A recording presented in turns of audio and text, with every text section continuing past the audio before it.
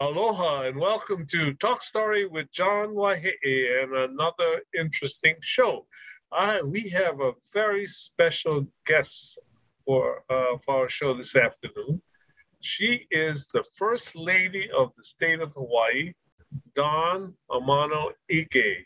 And one of the things that First Ladies have become is sort of I would say they become the guardians of Washington Place. And every First Lady just inherits that responsibility. And Dawn is no different, except what's exciting and what she's here to talk to us about is the fact that Washington Place is now celebrating 175 years of its existence. So welcome, First Lady. It's a pleasure to have you. Thank you, Governor. It's just a pleasure to be here to talk about Washington Place. And yes, it is such a privilege to be the steward, guardian of the property during our time here. It is just a beautiful place to be. Well, I should tell the audience that you're actually sitting upstairs in a room which is the First Lady's office now.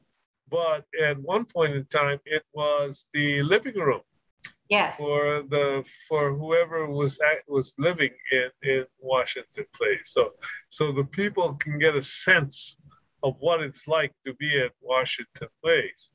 I have to say, I just want to add that this is one of, I think, the most beautiful rooms in Washington Place. What you can't see is it is just wall-to-wall windows. So I have a beautiful view of the gardens here, the Capitol across the street, and downtown Honolulu. So I believe the governors had this room as their living room, and it's just a beautiful spot. Well, before we begin, I wanted to have our audience know just a little bit about you before we get into Washington Place. Let me see. Tell us where you were born, where you grew up. I want to tell them which high school you went to, but I'm going to let you do that. Sure. I born and raised in Ewa Plantation. I grew up in a plantation community. And it's really funny. I was talking to a friend about, my father was a crane operator. So we lived in one of the smaller houses. And the manager, of course, had a beautiful white mansion. And as a child, I would ride my bicycle and pass by that mansion from time to time thinking, I wonder who lives in it. And I would love to live in a place like that. And never did I imagine that I would be here today, right in Washington Place. Isn't that exciting? To be able. Did you ever have a chance when you were growing up to actually go by Washington Place or go in it or visit it or anything like that? No, I never, as a young person, as a child, I never stepped foot into Washington Place. In fact, and I don't know if this is such a good thing, the first time I stepped into the governor's office was the inauguration day in 2014. Wow. So that was quite a special moment for me to be able to step into the governor of the state of Hawaii's office for the first time. Well, one of the exciting things about what's happening is the fact that now you more and more there's school children can now visit Washington Place. I find that so exciting, for young people in Hawaii. Absolutely, I believe. Lynn, your wife is First Lady, began the first children's tour. When I checked in the files, she had a whole children's program written out when they came to visit Washington Place. So I did take some of her ideas and expanded that to how it might fit for our children now. But yes, we have school children being able to visit Washington Place to see the rooms and the parlors that the Queen lived in and to learn a little bit about the Queen's history during the time that they're here. So today, young Dawn Amano could have gone to Washington Place. Yes. And that's exciting. Tell us, okay, we get down to the business of the day. We are in the midst of a celebration, and it's the 175th anniversary of Washington Place. Tell us what's special about the house and how it came into being and all the rest of just what it's all about. Sure. Washington Place was built by Captain John and Mary Dominus, and they began construction in 1842. Captain and Mary Dominus came from Boston to Hawaii because he was a sea merchant going back and forth to Asia, buying different art pieces, furniture, and so forth. So he decided to move to Hawaii, but in moving to Hawaii, he had to promise his wife a beautiful home. And so yes, and Washington Place at that time was the most beautiful home in the block. I still think it is one of the most beautiful homes in Hawaii. But he took a great deal of care in finding the right craftsmen, the right materials to build the home and to make it what it is today. Now, their child was John Owen Dominus. Now, going back to Captain Dominus, he never saw the completion of the home because on one of his voyages to Asia, he was lost at sea. So Mary Dominus had to complete building the home. She started to get concerned about expenses, started to run out of money. So she took in boarders into Washington Place. And one of them was US Commissioner Anthony Tenike. And he was the one that suggested to Mary Dominus that they name this place Washington Place in honor of President Washington. And King Kamehameha at that time agreed to it and said that this place would be named Washington Place in all time. And that was Kamehameha III, right? Yes, that's correct. Kamehameha III. Actually, he did it apparently by a royal proclamation. Yes. So the king. And you can... Go ahead. I'm sorry. I was just like such exciting. Me too. I find the history fascinating. The proclamation you can find at the Hawaii State Archives, and much of their work is digitized now, so you might be even able to see it online. Well, how exciting! Now, this house was built, and Liliuokalani married the son, I guess. Yes. The son of the Mary Dominus. Yes. Captain Dominus. So when she married, she moved into Washington Place with John Owen, her husband, as well as Mary Dominus. And she would spend 55 years living at Washington Place. She would be queen in that time and go to Iolani Palace and then come back home to Washington Place. So those were tumultuous years at that time, but this was always her home at that time. She did have other homes as well. Yeah, but I've read someplace that she didn't like Iolani Palace that much. She preferred being at Washington Place. Have you come across that anywhere? That no, I don't know. She had this fondness for Washington Place that I think that you can feel it even till today. I believe one of the things that she really loved at Washington Place was the gardens.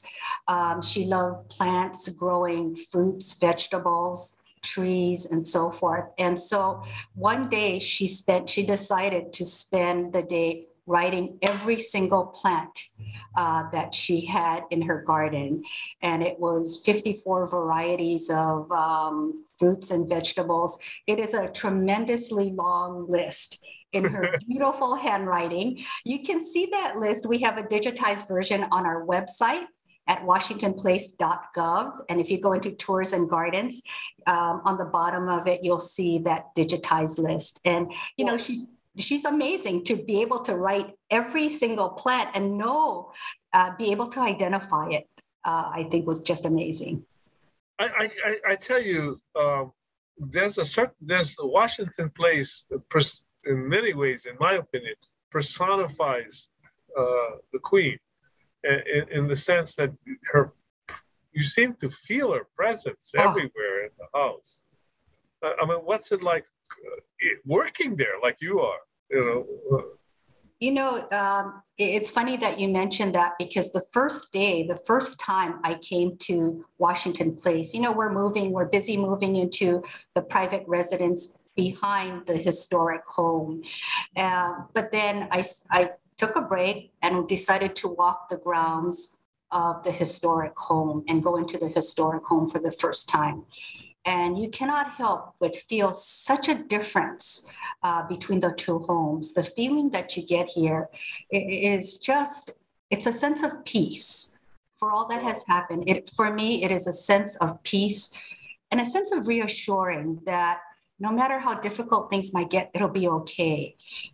It's hard to explain, but I find so much comfort just being in this home. And I do spend most of my days here. I think if anyone lives here, they would spend most of their days right in this home. You can't help but feel the Queen's presence, her inspiration. And for me, it's her reassurance. Well, I tell you, there's a portrait of the Queen in the dining room downstairs.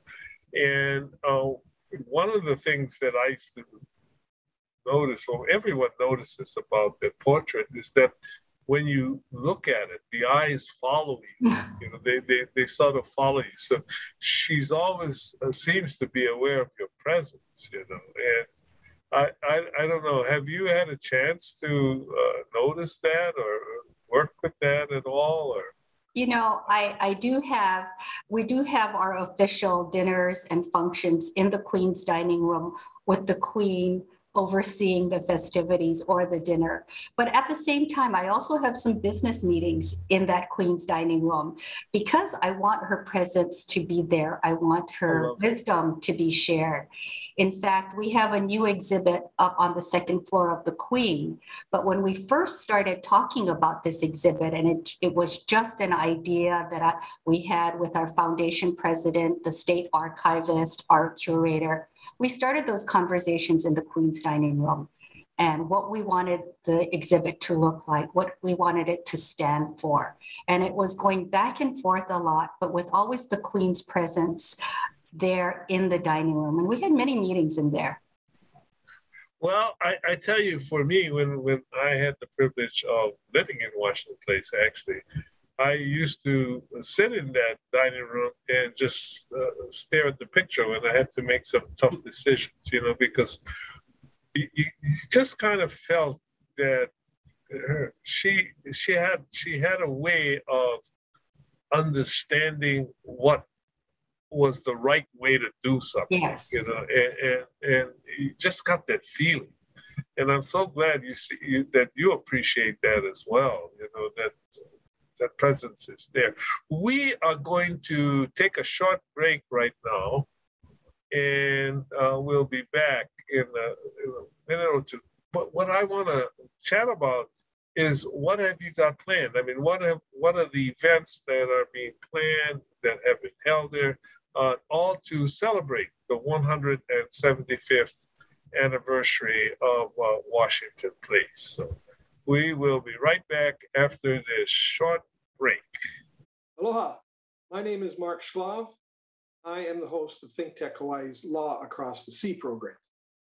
My program comes on every other Monday, 1 o'clock, and we talk about a lot of different subjects, all of them law related in some way, either life or practice. And I try to have a diversity of guests that can talk about different topics of interest. So please join us. ThinkTech Hawaii Law Across the Sea program every other Monday, 1 o'clock in the afternoon. Aloha.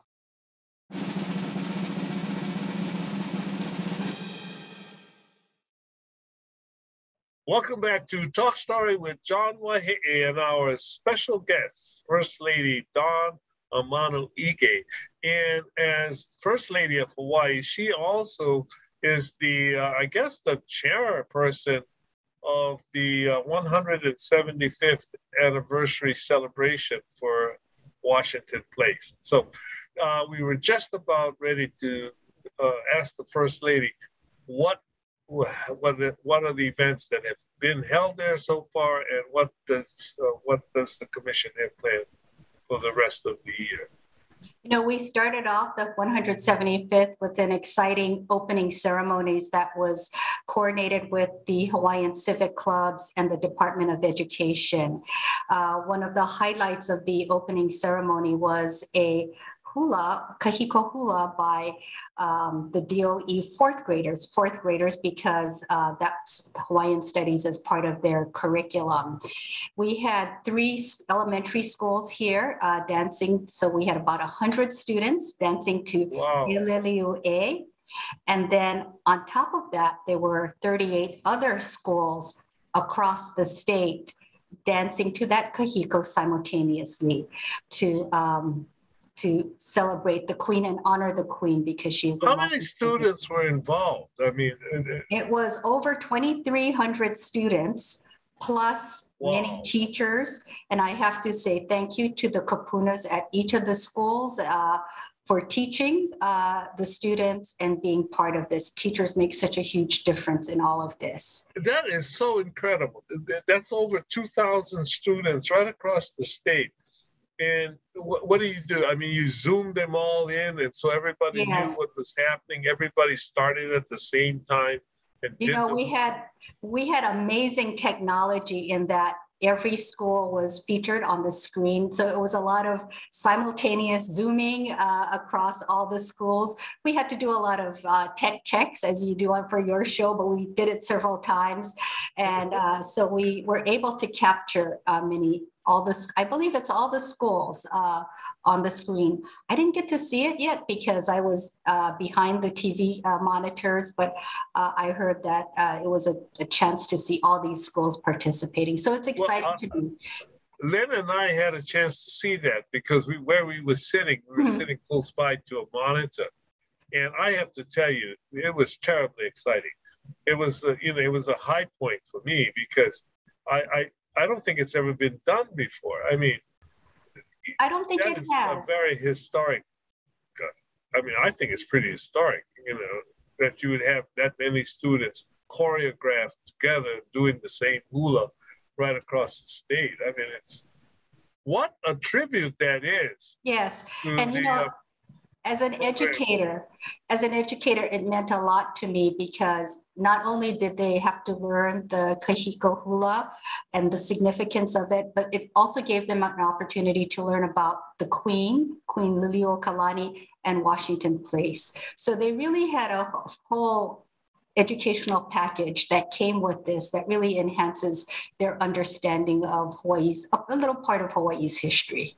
And I think that event ought to be, it's so symbolic because in order to have over 2,000 students simultaneously participating in something like that, this hula, think of the training that had to go in. Think of the people that would have to have known about the Queen in order to teach these students and then teach them the hula and also coordinate it. That's an amazing testament to the Department of Education and the development of the, teaching about Hawaii's history. And that all came under their Hawaiian Studies program. So I have to, it's a lot of appreciation to all what they've done. And tied into the history, everything that we've done for our commemoration events ties to the history and significance of the home. So we had children because we knew, we've read so much about how much the Queen loved children throughout her life and how important they were. The next day, Saturday, just this past Saturday, we commemorated again with a concert with the Royal Hawaiian Band. And there's a lot of history again with Washington Place and Royal Hawaiian Band because they played for Mary Dominus for her 50th anniversary celebration of her coming to Hawaii back in the 1800s. And for Queen Liliuokalani, they performed, of course, for many of her birthday celebrations held here at Washington Place.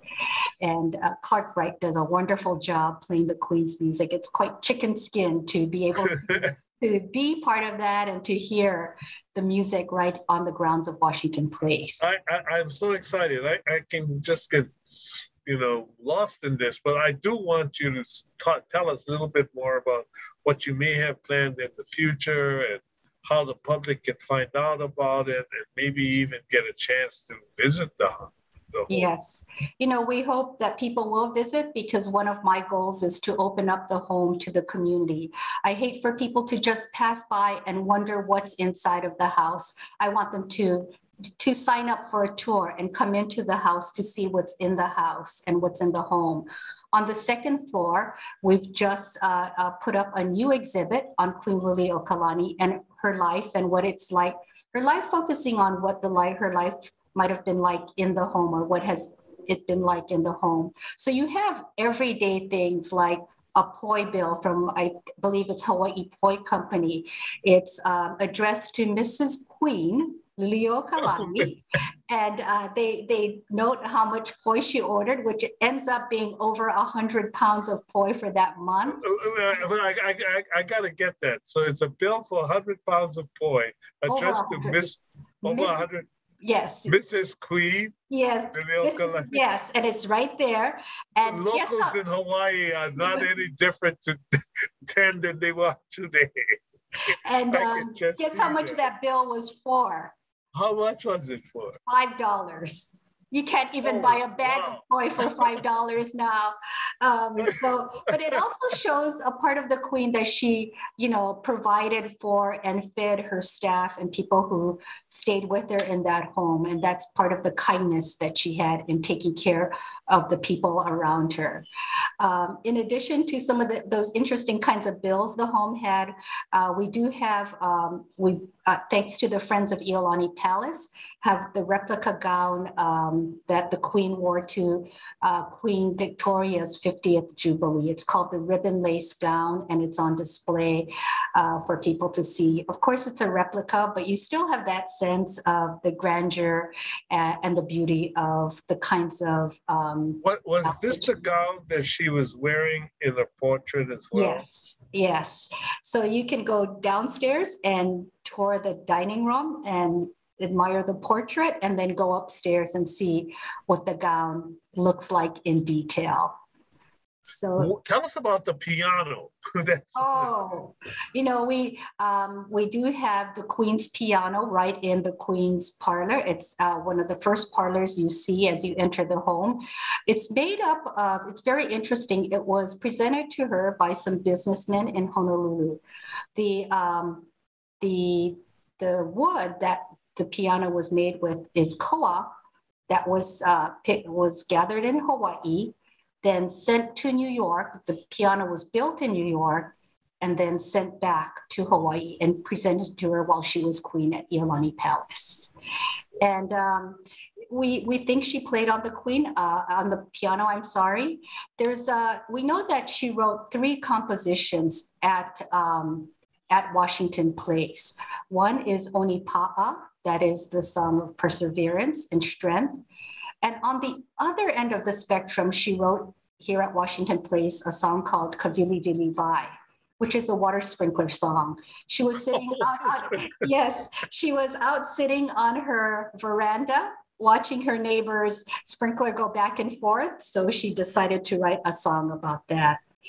That is so funny. That is so human, She has such a breadth of creativity and observation, and so it kind of shows you that the Queen was she was queen, but she was also a person that people could relate to. And you could just see her smiling while somebody would have played that song, thinking it was so.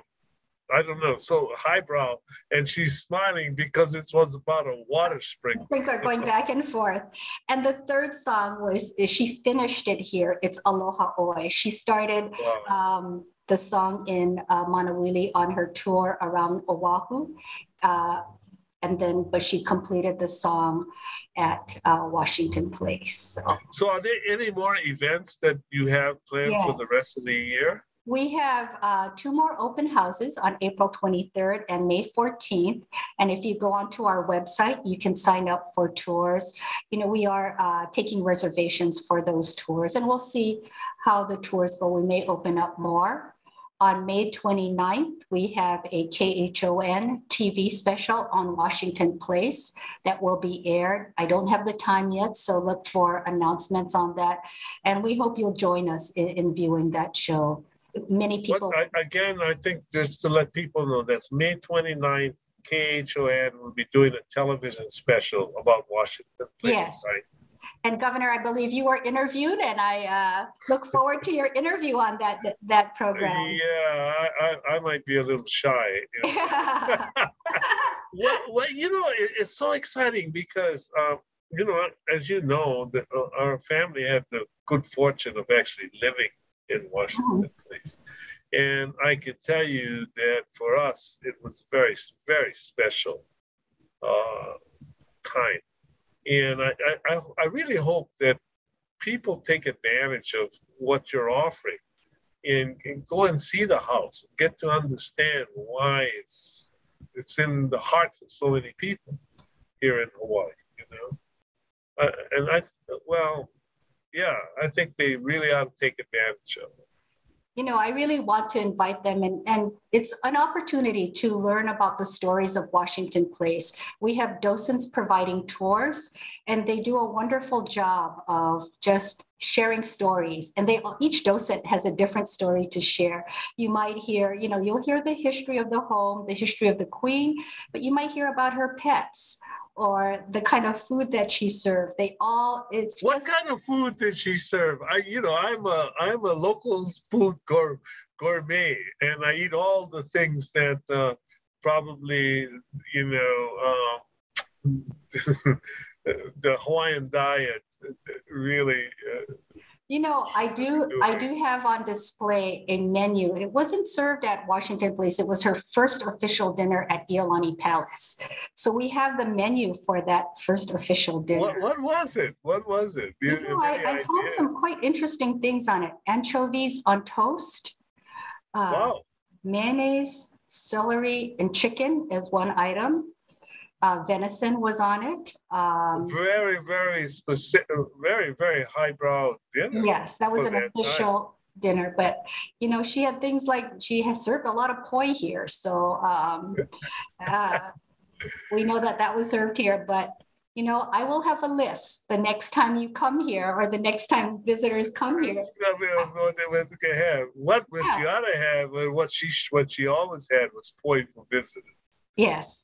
But at $5 for 100 pounds of poi, that she could have, you could have afforded. No. Yes, that's amazing. And what inflation does over 175 years.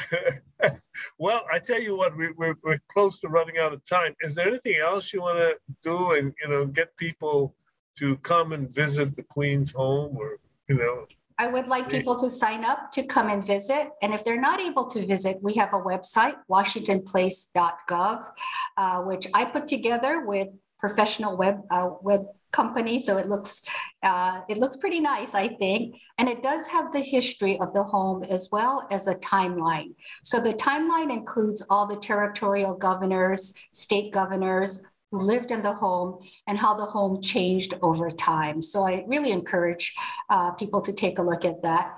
And on that website, we also have virtual tours that they can enjoy. But really, come over to the home. Well, thank you very much, First Lady, for agreeing to be with us this afternoon.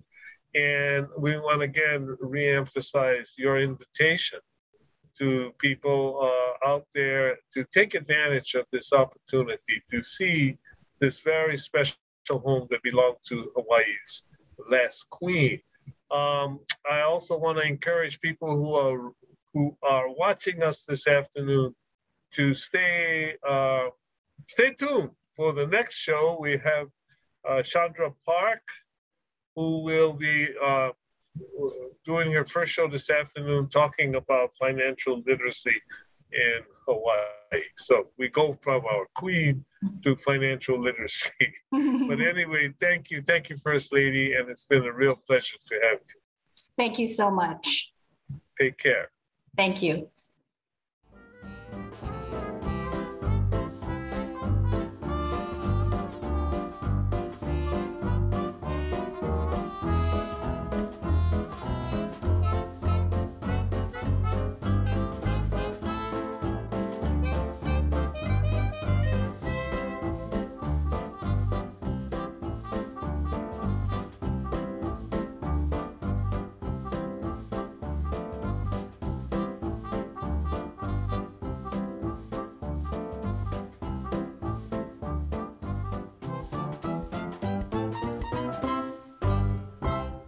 Thank you so much for watching ThinkTech Hawaii.